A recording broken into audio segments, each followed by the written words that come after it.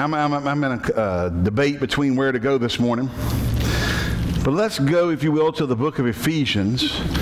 I think we'll maybe finish up next. I'm going to finish up the purpose of or benefits of the baptism of the Holy Spirit. But I think this morning we are going to go to the book of Ephesians, chapter 1.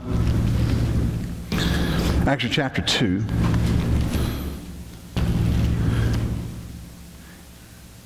And this is going to be the spontaneous Mother's Day message you've never heard before from Pastor Ed.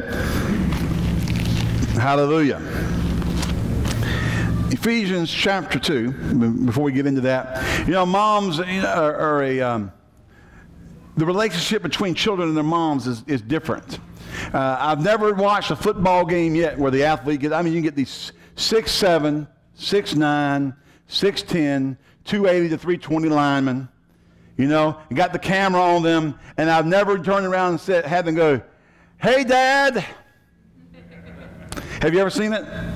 Never. They do soup commercials, you know, with pro quarterbacks and athletes, and not one time is Dad cooking the soup for the son or for the team. Or how many of them I'm talking about? Who is it all the time? Mom. There's a unique, and it's because of the nurturing nature of mothers. And, you know, and you can have a serial rapist, murderer, cannibal, and mom is still there to defend them. That's my baby. A number of years ago, I was at a bank down in Greenville. Now, we're from Greenville, North Carolina. And so everybody refers to that as down east. Now, east is not down, but in eastern North Carolina, they call it down east. Go figure. I mean, I guess, I don't know. You know, just what do you say? I mean, it's down east. That's what they call it. We even had a down east mall. I mean, you know, it's just interesting. So Greenville's considered the part of the country called down east.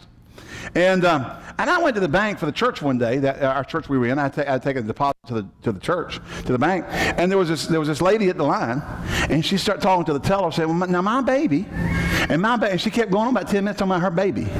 She's trying to make a deposit, withdraw money, do something at the bank for her baby. And finally the teller looked at her and said, "Ma'am, could you talk about bank account, the money, and all this kind of stuff for her baby?" She says, "Ma'am, how old is your baby? Is she 18? Yeah. And that lady looked at her and said, the teller said, "Ma'am, your baby going to have to come down here and do this for herself." But see, mama still thinks them as their babies. They're still your babies, amen? They'll always be your babies. It doesn't matter. I mean, they could be on death row getting ready to get executed, and they're still your babies. There's a relationship there between a mother and the child. Has to do with the nurturing, has to do with the giving of birth, has to do with, you know, even adoptive mothers. Because of the nature of motherhood, that bond is made. Let me say this to any of our adoptive mothers. Just because you adopted doesn't mean, and you didn't carry the baby in your womb, doesn't mean that connection hasn't been made. Because I believe, because you made the choice to adopt and to love that child, God supernaturally bonds you to that child, even as if you had carried them yourself. Amen. You made that. God's good. And there's just something in mothers that make them want to nurture and to care and to love a child. And then those children, they realize that love. You can have some of that. How do you think about some of these athletes you've seen? Now, there's another man out there, they won't think twice about taking their head off. They'll turn around then they start talking about their mom, cry about their moms. It kind of makes you think of Rosie Greer knitting or cross-stitching. You know, and there's old commercials with Rosie Greer cross-stitching, you know, and stuff. Rosie got saved, by the way. He gave up the beer and got a hold of Jesus. Praise the Lord. Hallelujah.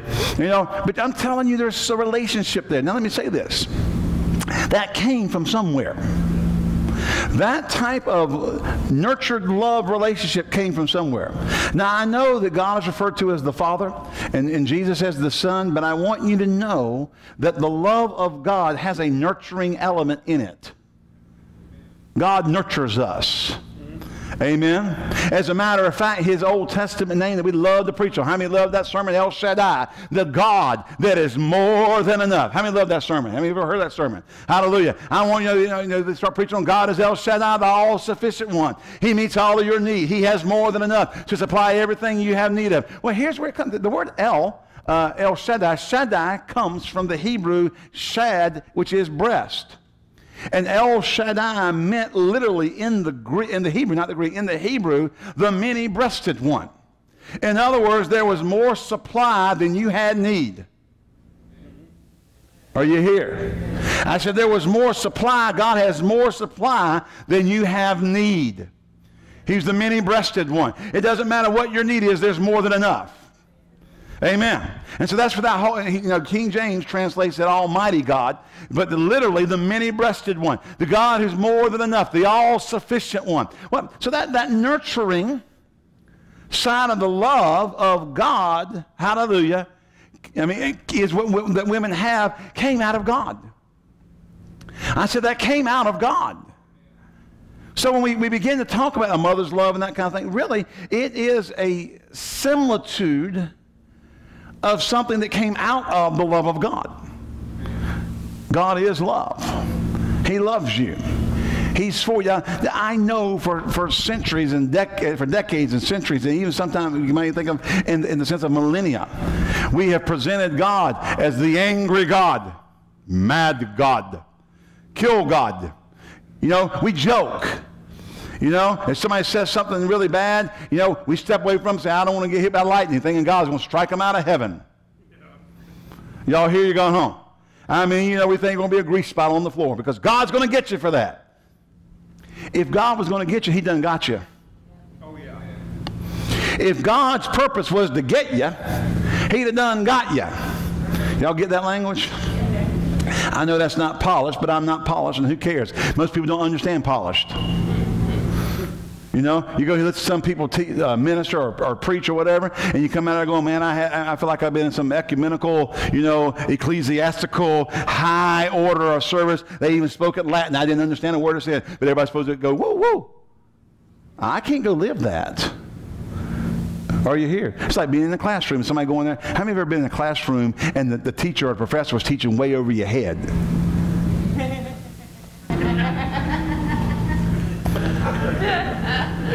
I'll be honest with you. Last year, Nathan, I love his chemistry teacher is one of the nicest guys you'll ever meet. Really, really nice guy. Should be teaching advanced college chemistry and not high school. You start talking to him, and he just goes into another world. And he goes, and you see, and you do this, and he starts talking. And I went and tried to get help for Nathan, and so I thought if I go in there and listen to him talk, maybe I'll be able to help Nathan. I came out, you're on your own, buddy. Oh, man. I'm like, he just went off. I'm reading books, trying to figure out, now how can I help Nathan here? So I'm going to go talk to the teacher. That'll help. Buddy, you are on your own. Me and you together both are zero. We're in deep trouble here. And it's like if you could have just taken that and broken it down into terminology and stuff that was easy to digest, you might get it. So we can't do that in the church. We need to help people get it because the whole purpose is so you can live it. Amen. It's not so you can look smart. Amen. Amen? See, it doesn't do you any good for me to demonstrate to you how intelligent I am if you can't take what I'm telling you and go use it. That's right. So we will make it easy. So, have you done got it? Got it. Got it. All right. Hallelujah. God's love for mankind has a nurturing element to it. God loves you. He's not out to get you. Did not say, for God so loved the world that he sent Jesus with a nuclear bomb to take out everybody who wouldn't obey. Does it? Well, what about the judgment of God? There is a side of the judgment of God, but I'm going to tell you something. That comes way at the end, not at the beginning. Some people think, listen, I'm going to tell you something. If God was operating like he did under the old covenant, San Francisco would have been halfway to whole, Japan long ago. That part of the United States has been chopped off and floated out to sea a long time ago. Hello? New Orleans would have never been recovered. It would have been the lost city like Atlantis. If God was going to get people right up the front. God is long-suffering. God loves humanity. Now let's go here to Ephesians chapter 2. Because I want you to know the love that we all talk about, the mama's love and stuff, is really, and let me say, understand this, it's denigrated from the love of God. It's not as strong as the love of God. All that we have in it, because even moms have a place where they draw the line. I'm not sure where it is, but they do. Hello. But look here in Ephesians chapter 2, verse 1, and you hath he quickened, who, let me just leave that hath he quickened. Hath he quickened's not in the Greek here. It is later on, but it's not here. So they put it up there. They thought they helped, but let's take it out. Now, I'm not changing the Bible. Italicized means it's not there. Added by the translators. They thought it'd help you read easier. So let's read it the way the Greek said it. And you who were dead in trespasses and sins. How many were at least were dead in your trespasses and sins? If you're breathing, raise your hand. Because you either were and or are right now dead in your trespasses and sins. Now, how many at least were at some point in time in your existence dead in your trespasses and sins? Okay, we got people not raising their hand. I mean, just raise your hands. Keep them up. You were dead in your trespasses and sins. That's just the way it is. You were. Everybody was. Wherein in time past ye walked according to the course of this world, according to the prince of the power of the air, the spirit that now worketh in the children of disobedience, among whom also we all had, now here's King James, our conversation. Now conversation in Elizabethan English did not mean a verbal discourse. Okay? It wasn't two people talking. Conversation meant lifestyle or manner of life.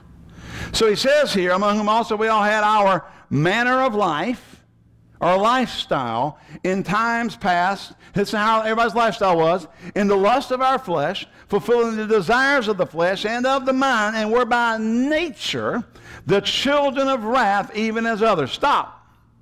So God's word says here, but God, even when we were dead in our trespasses and sins, even when our lifestyle and nature was that of being children of Satan, even when you lived out of the lust of the flesh and out of the mind, and that's everybody. Everybody was there at least once.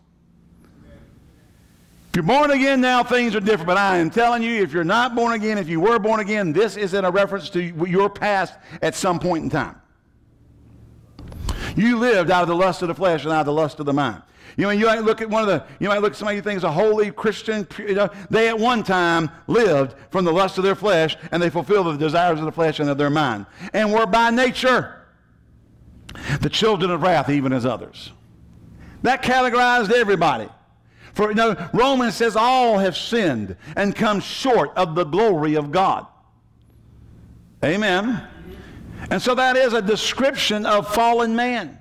So when I'm a Christian now, well, that's wonderful. I'm glad you're a Christian, but I'm trying to make a statement here about the love of God.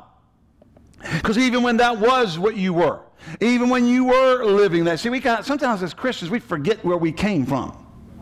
We get so caught up with who we are in Christ, what we have in Christ, what belongs to us in Christ, how we're a new creation, and we don't want to talk about the old nature. We don't want to rehearse that, that we were sinners, and obviously we don't want to get off and live there. But what I'm talking about here is when we go to deal with other people, you got to remember where you came from too. It's so easy to get saved and to get high and pious and all lifted up about how great you are, how that you would never do such a thing. Well, you used to. I said you used to. You used to be a dark rank sinner, just like the people you don't have anything to do with anymore.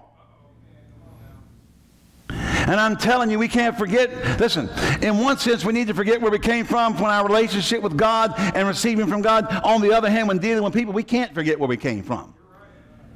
Because they're where you were at one point in time. Without hope, without God in this world. Alienated from the covenants of God. Separated. There's a wall of enmity between them. Hallelujah. And I want you to know that you've got to remember you came from that same place and have mercy and compassion on them.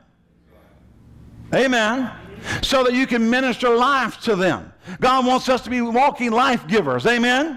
Hallelujah. So even when you were dead in your trespasses and sins, even when you were by nature the child of a child of wrath, even as others. Oh, because I love this. I'm telling you, I like butts only when God gives butts. You got a lot of people saying, well, God used to heal butt. I mean, he don't anymore. I don't like those kind of butts. That's man's butts. We don't like man butts. We like God's butts. Amen.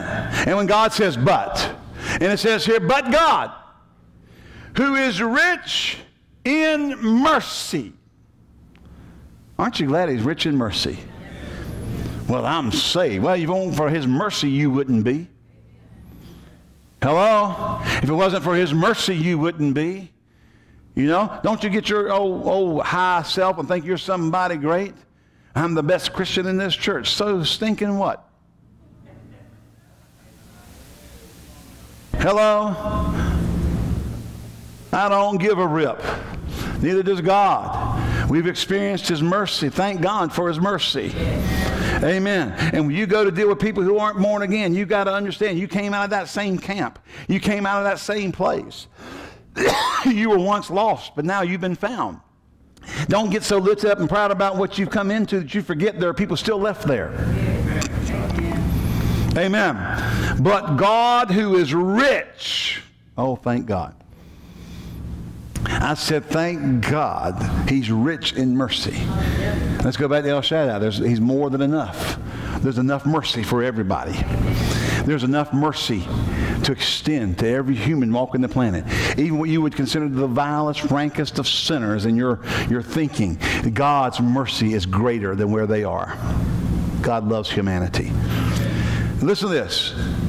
For his great love, wherewith he loved us, even when we were dead in sins, hath quickened or made us alive together with Christ.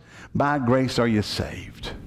God looked down into the estate of man, and just like that mother whose son could be going to the lecture chair, says, that's my baby. God looked down and saw humanity without hope and without God in this world and sent Jesus. For God so loved the world that he gave his only begotten Son, that whosoever believes in him should not perish but have everlasting life. God looked down into the estate, the fallen estate, the degraded estate, the terrible estate of humanity, and did not say wipe them out. He said, I've got a solution. Oh, praise God. Now, I'm going to take a little side journey here. If God's got a solution that can redeem a whole world of people who rebelled against him, he's got a solution for your financial problem this week. I just want you to know that. Well, it don't look like it. You can't go by what you see. You can't go by how you feel. God's bigger than your situation. He's got the solution. The Word of God says he knows what you have need of before you ask, or even before you think it, or even ask it. What does that mean? If he knows that he's already got the answer prepared.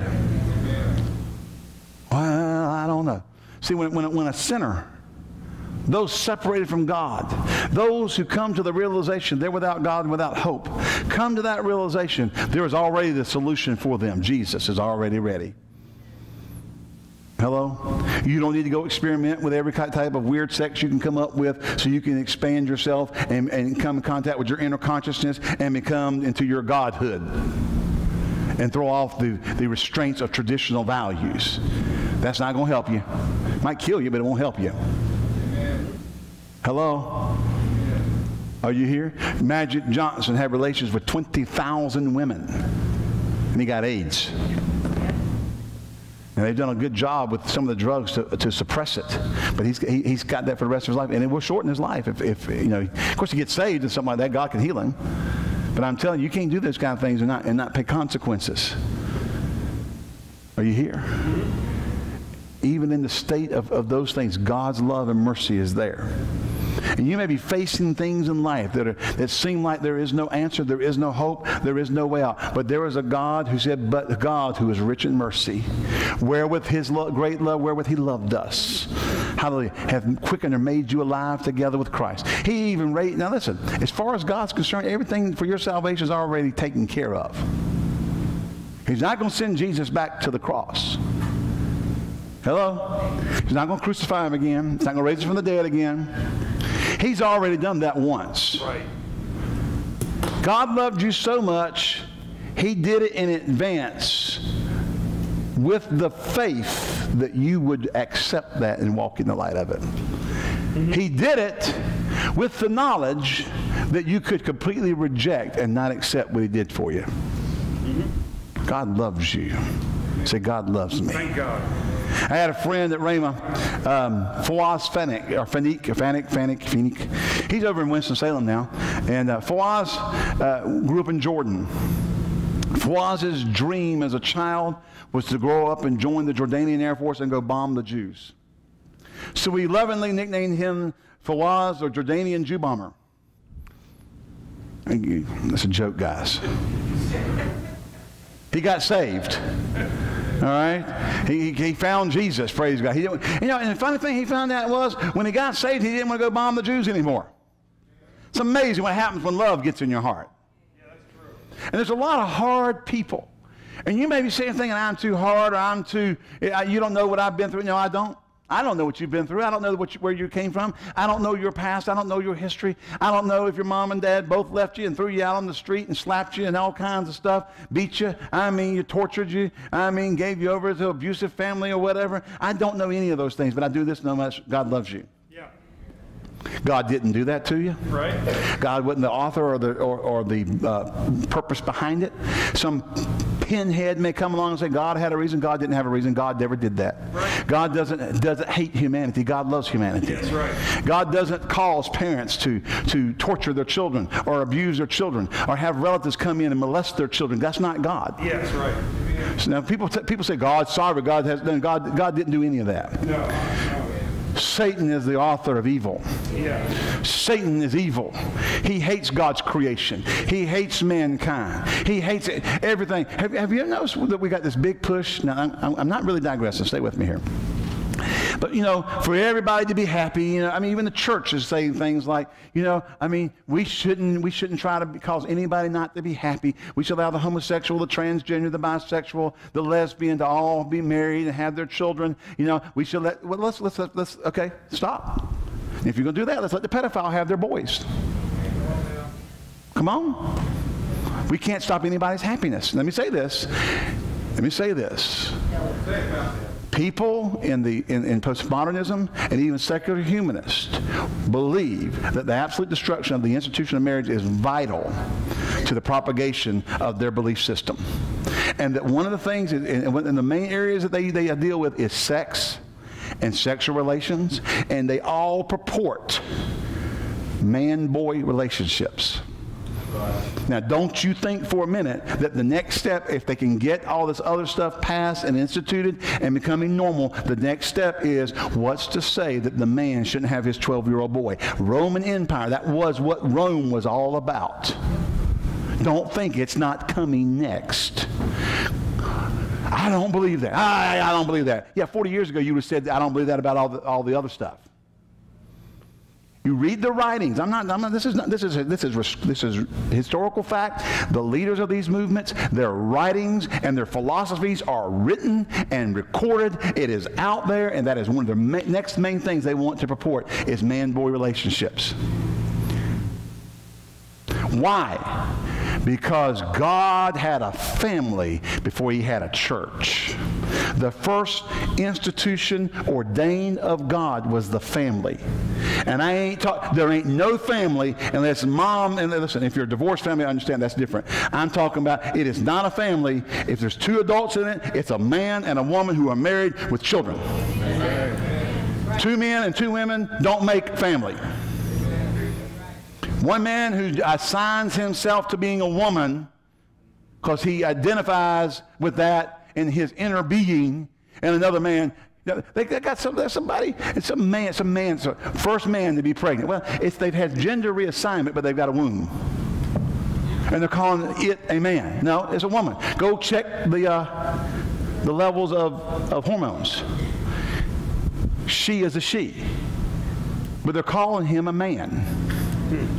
Yeah, because he's had reassignment surgery. That don't mean nothing. You got these idiots out here having plastic surgery with implants put in to be lizards, having their tongues cut in half so they can wiggle them back and forth, and trying to get an organic tail put on. That ain't going to make them a lizard.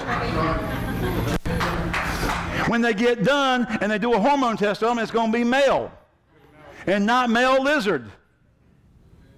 And the reason I'm saying this is because Satan wants to attack the family. Because the family is the basis of the church. Are you here? God loves humanity. God loves family. Are you here? God loves people. But let me, don't think God is ordaining all this stuff. And the reason I got on that is because some people tell you that God made you this way, or God put you in an abusive situation. You were molested as a child, and God never has a reason for a child to be molested. God's never behind that. And so somebody, if you've had things happen in your life and you were raped or you were molested or, something evil happened to you, some family member did something to you and all that stuff, and then people have tried to tell you that God had a reason for that, and you've hardened your heart and you've turned again. Let me say this. If God loved me, why did God didn't do that to you? I said God didn't do that to you. God loves you.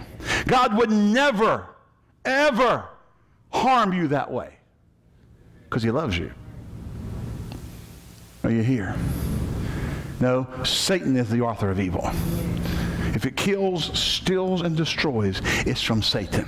John 10:10, Jesus said, the thief cometh not but for two. Now that's King James. For the only reason the devil comes is to steal, kill, and destroy.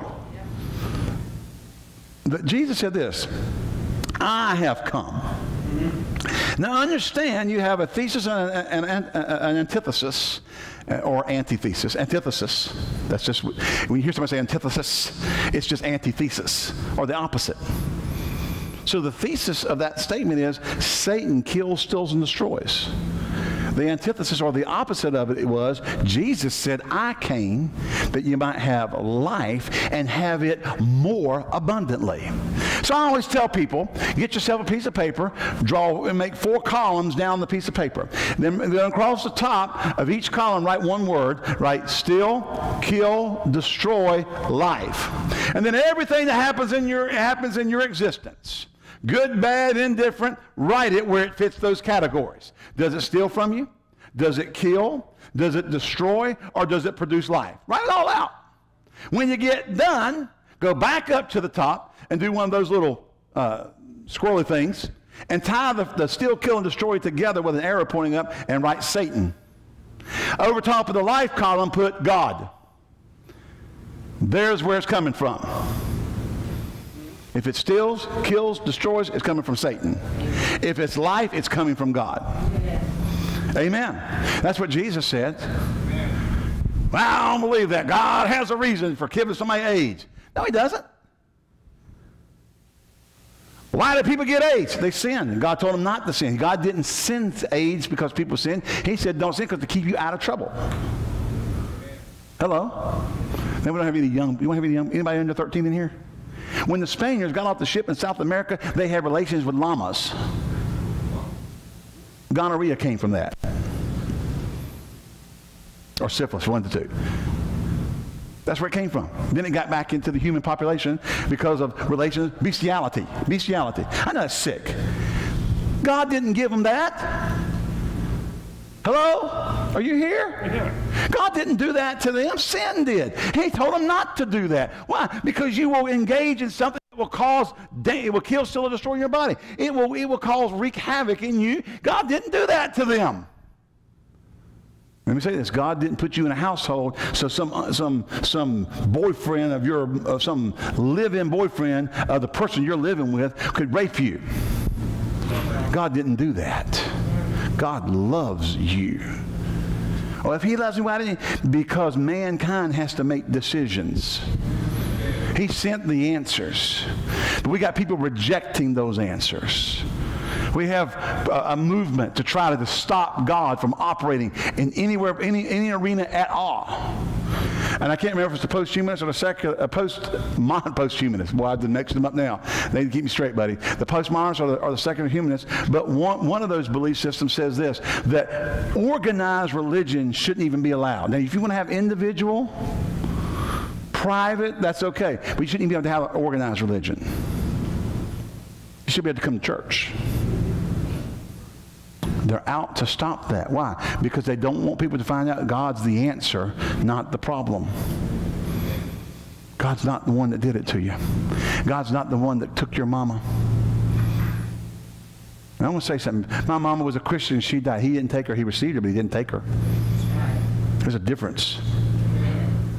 There's a big difference between receiving and taking. Amen. Who's got some money? Pull out your wallet. Just somebody hold up some money. Hold up some money somewhere. Just hold up some money. Just sit there and hold it up in the air. All right. Just sit there and hold it in the air. As a matter of fact. Oh. All right. Hallelujah. I better not take too much. Now, they held it up. They didn't say, hey, Pastor Ed, if you want this, come get it, did you? No. Did you say that? No. Did you say that? What did you do? You just held it up. What did I do? I took it. Now, they're both, I know what he's thinking right now. He wants it back. He's like, he's watching it. See what I do with it. He knows you. Let's see here. Is that all you got in here? Oh, that's 20. Okay. With interest. I think I had more than that. All right. Now, who loves Pastor Ed? Yeah. Anybody want to bless me this morning? Anybody want to bless me this morning? Sure, we love you, Pastor Ed. Well, who's going to bless me? How? Anybody got any money you're going to bless me with? Oh, thank you. Larry says, here, come, Pastor, come get it. Now, let me say something here. There's a difference between me walking back here and receiving the money that Larry has for me right now. How much is that, brother? Let's see here. Praise God. That'll buy me a couple of Cheerwine slushies. Praise the Lord. Now, did you see me go rip that out of his hand? I received it. Yeah. There, I took it. Right. Amen. There's a difference between taking and receiving. Now, God may come into the earth and a Christian die. But that wouldn't mean that God came down and killed them and took them out of the earth. But when they did die, he received them because they're his. There's a difference. One implies forced retrieval. The other is welcomed reception. There's a difference between the two. God's not in the business of killing so he can take it. I've heard sermons at funerals. I'm telling you some of the dumbest things that have been said at funerals. The Lord looked over the banister of heaven and saw a rose in the earth, and he plucked it from the earth to put it on the heavenly mantle. I got the idea that God can come up with all kinds of roses without plucking the earth. Yeah. Are you here? And I was actually at a funeral when that was being done, and the wife's over there going, yeah, and I'm thinking, oh.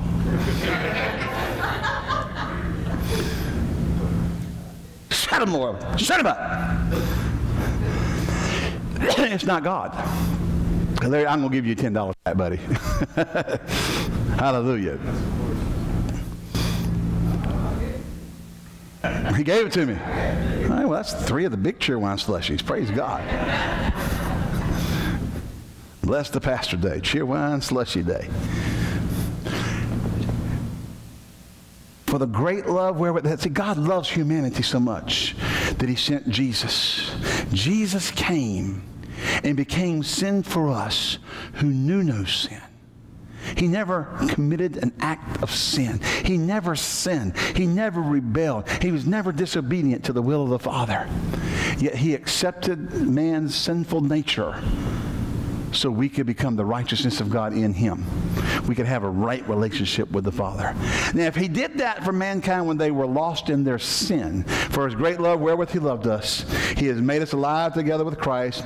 By grace are you saved, and raised us up together, and made us sit together in heavenly places in Christ Jesus. Listen to this. What's he going to do? Then in the ages to come, he might show the exceeding riches of his grace in his kindness towards us through Christ Jesus. God's just going to sit there and show you the exceeding greatness of his riches of his grace throughout eternity because he loves you. This God of love, how could you believe that he did the evil things to you that mankind says he did to you? One writer says in these mindsets that we've talked about, that marriage is the most evil, vicious institution on earth. You probably figured this out by now, that what college professors do that have these positions, and 90% of them do, is their job is when you get to college is to destroy every value, every tradition, everything in your life that your parents put in you so they can rebuild you in a postmodernist mindset. Because they hate what God has done. And they tell you that religion is evil, that religion does destructive things. Well, religion may, but Jesus don't. And they tell you that all the evils of the world have been done in the name of religion. That's just garbage. The evil in this world has been done. The stealing, the killing, and destroying has been done by the author of it, Satan himself and his cohorts. God sent Jesus because he loves mankind. He sent Jesus to redeem mankind. Yeah, people use certain things to wrongly. They're inspired of the devil to do so. Satan tried to use the word of God against Jesus. Yeah. They didn't make the word evil. It meant Satan manipulated it, doesn't it? Satan manipulated the word. Remember, Jesus went out into the wilderness and was tempted 40 days of the devil, and Satan came to him and started quoting the word. And Jesus quoted it back. Amen? First thing he did says, if you be the Son of God, turn this stone into bread. Jesus said, "It is written, thou shalt not live by bread alone, but by every word that proceedeth out of the mouth of God." Amen. And so Satan comes back to him and takes him up on the pinnacle of the temple and shows him all the kingdoms of the world and says, "All this is mine, for it's being delivered unto me. I will give it you if you'll just bow down and worship me." Jesus said, "Thou shalt worship the Lord thy God, him only shalt thou worship." Amen. Or took him in a high place to show that. Then he took him to the pinnacle of the temple and said, "Cast yourself down." See, Jesus has been using the word on him, so now he's going to turn the word and try to manipulate the word for evil purposes. "Cast yourself down from thence, for it is written that his angels shall bear thee up, lest thou dash thy foot against the stone." And Jesus said, "It is also written, thou shalt not tempt the Lord thy God." So there's a lot of things been done in the name of religion that's just Satan manipulating things so that people can turn against the things of God. Take the whole. God loves you. I said, God, even when you were dead and lost and alienated from him, I mean, let's face it, folks. If your kids are in trouble, most parents are going to go to the nth degree to rescue them. If the neighbor kids are in trouble, they just say, that's their problem. Hello? But God looked into the world where mankind had become Satan's child. I don't believe that. Where are you, John 8:44? What did Jesus say in John 8:44? Anybody remember? Ye are of your father the devil, and the lust of your father you will fulfill. If you ain't saved, Satan's your daddy. Yeah, your daddy. Papa was a rolling stone. All right, anyway. I mean, when you ain't saved, your daddy's a rolling stone. Satan's a rolling stone. Come on. Come on, guys, lighten up. I know y'all thinking, man, if he goes too long, they're going to beat us to Olive Garden. We're going to have a 6-hour wait. Hello. Why don't you glad there's 2 Olive Gardens in the area now? You can cut that in half to 3 hours. It's a joke. Understand that Satan was your spiritual father. And even in that state, God the Father sent Jesus to redeem you out of that estate and reconcile you to himself. Why? For his great love wherewith he loved us. Even when you were alienated from him, even when you rebelled against him, even when you were doing things that were contrary to everything that he is and what is wanted to do, he loved you and sent Jesus. So even though mama may look at her baby going to the lecture chair and say, that's my baby, that's my baby, that's my baby, that type of love, that committed love came not from a cosmic universe, but from God himself. It is a watered down, but it is a reflection of God's love for you. That no matter where you are, no matter what you've done, no matter how bad it's been, he still loves you. And he has the answer for your situation. He has the answer for who you are. He has the answer for your future. And it's found in being born again, receiving Jesus Christ as Lord. He has sent him to redeem you from destruction, save you from your own self. and reconcile you to himself so you can know and experience how good it is to be born of God. Can we bow our heads, please? Father, I thank you. You've directed me in this fashion, in this manner this day. And I ask you that as we've been here together, dealt with the hearts of men and women, and in that place, I ask, Father, and thank you that you've dealt with them concerning your love for them, your care for them, your concern for them. And we receive now the result of that in Jesus' name. If there be anybody here today, you're not born again. You've never come into that intimate personal relationship with God through Jesus Christ. You've been told a lot of religion. You've been told God's mad at you. God's not mad at you. I want to tell you this morning, God's not angry with you. God loves you with a love that's greater than anything you've ever experienced. And if you're here today and you don't know that love, would you please raise your hand if you want to receive and walk in that love? You can come into the family of God. I'm not asking you to join our church. I'm asking you, do you want to know God? Do you want to have an intimate personal relationship with the one who can deliver you from all your distresses and all your troubles? And say, Pastor Ed, I've been born again, but I've been a Christian or saved for a number of years, but I'm backslid. Now, backslid is real simple. You ain't where you used to be. You're going backwards. You're going the way of the world. You're going into sin. You're not living for God. You know you need to be, but whatever's happened, something's happened, and you're mad, you're angry, you're ticked off. You don't want anything to do with God, but this morning he's dealt with your heart, and you need to get right with it. Would you raise your hand? I want to pray with you. All right. Thank you. Look up at me. Stand up. Come on, stand up. Just want to make sure everybody had an opportunity. We don't let anybody go that doesn't know Jesus. Praise the Lord. We want to make sure you know him. Amen. Glory to God. Thank you for coming today. Tonight at 6:30 we'll have our prayer time and at church, and then also youth church at 6:30. Glory to God. Father, in the name of Jesus, we thank you for our time together. Thank you that you've blessed the people. Thank you that you've ministered to them. Those who may be going through difficult places and difficult times. I thank you, Father, that you've ministered to them, because your love even works after you become a Christian. Your love is manifest to us as believers.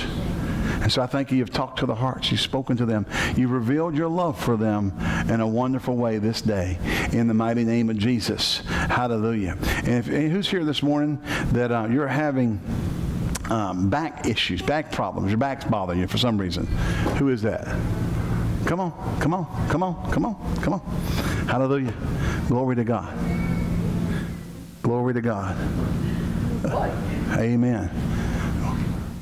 Wow. Well, aren't you glad I didn't say go home? Hallelujah. Get him up here a little bit closer, guys. Glory to God. Hallelujah. Father, we thank you. All right, praise God. While we're doing this, just if you're in the congregation, hallelujah, just go ahead and stretch your hands out to him. Praise the Lord. We thank God for his word. We thank God for the gifts of the Spirit. Thank God for the anointing of God. Hallelujah. Amen. Hallelujah. In the name of Jesus, praise God. We thank you. We thank you, Father. Praise God. Hallelujah. Amen. Amen. Now, before I start praying for them, somebody's been dealing with headaches. If that's you, come on up and get down there on the other end down there. Somebody direct them down there. Who's got that? Been dealing with headaches, chronic headaches. Hallelujah. Praise the Lord. Father, in the name of Jesus, we lay hands on Christy. We thank you that the anointing goes into her back. And we thank you that the pain goes. We thank you that she's made whole in the name of the Lord Jesus Christ. We speak life over this body. Oh, healing now in Jesus' name. Amen, amen, amen, amen, amen. Praise God, praise God. In the name of the Lord Jesus Christ, we lay hands on Blade's back. We command health and healing to come. Hallelujah. We thank you that the healing anointing goes into him and his back's made whole in Jesus' name. Amen. Amen. Praise God. Glory to God. Hallelujah. Hallelujah. We'll lay our hands on her in the name of Jesus. And thank you that straighten that out. Straighten that out. Muscles relaxed. Straighten out. In Jesus' name. In Jesus' name. Amen. Amen. Amen. Amen. Amen. Amen. Hallelujah. Glory to God. Glory to God. Hallelujah. Father, in the name of Jesus, we lay hands on our dear sister. And thank you that healing anointing goes into her. Her back is made every whit whole. Pain goes. Pain goes. Pain goes. Hallelujah. Straight corrections. Corrections. Corrections in Jesus' name. Hallelujah. Hallelujah. Hallelujah. Glory to God. Hallelujah. Praise God. Hallelujah. In the name of the Lord Jesus Christ. Be whole. Be whole. Be whole. Healing. for this back now. In Jesus' name, we are sakamadabakada. Behold. In Jesus' name. We curse these headaches. We command all the tension, all the blood vessels to flow freely.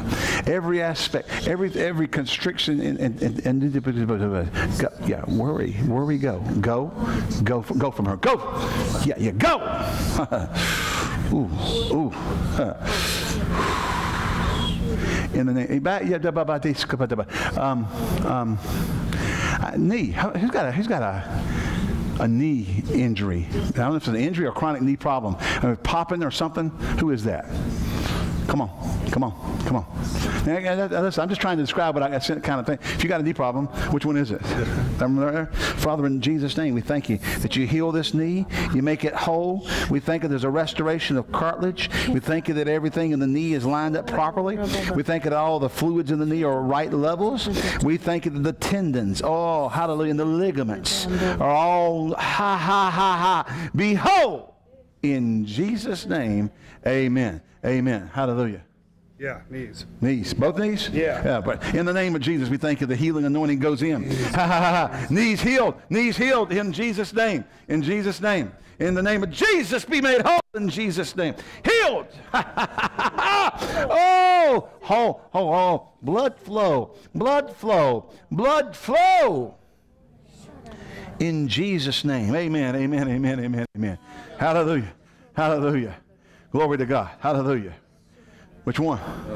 This one. That one. In the name of the Lord Jesus Christ, we pray for this name. Thank you. Thank you for restoration, wholeness. In Jesus' name, be made whole.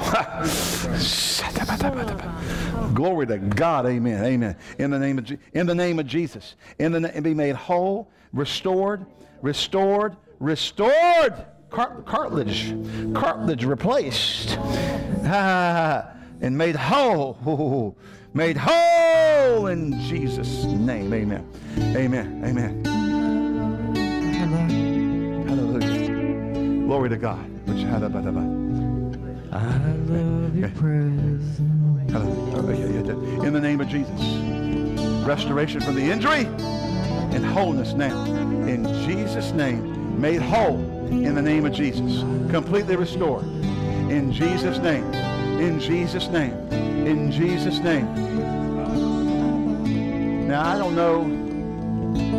Somebody's been dealing with early stages of arthritis.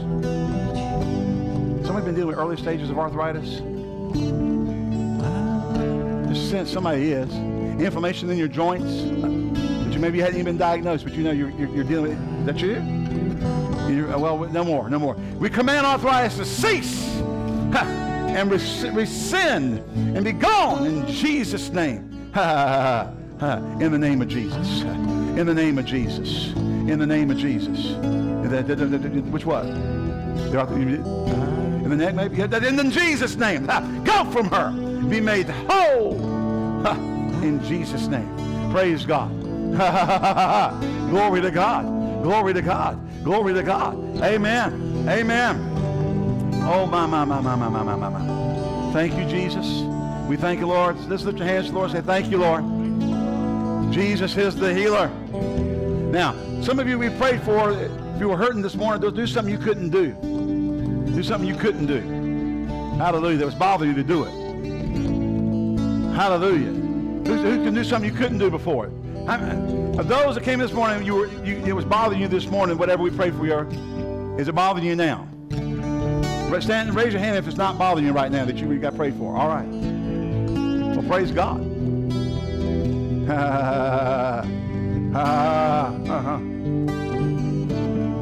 Who's been having a problem in your jaws? Pain in your jaw joint sockets? Come on.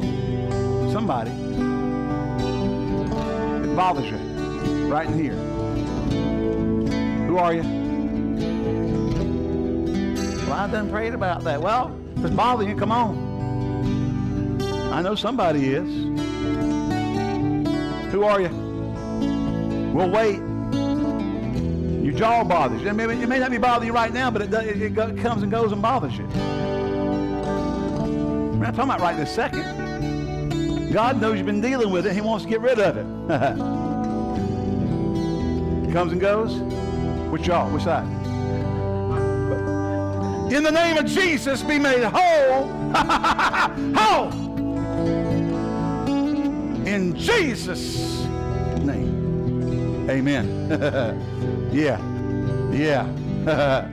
Praise God. No more? No more? No more? Why aren't you glad you came to church?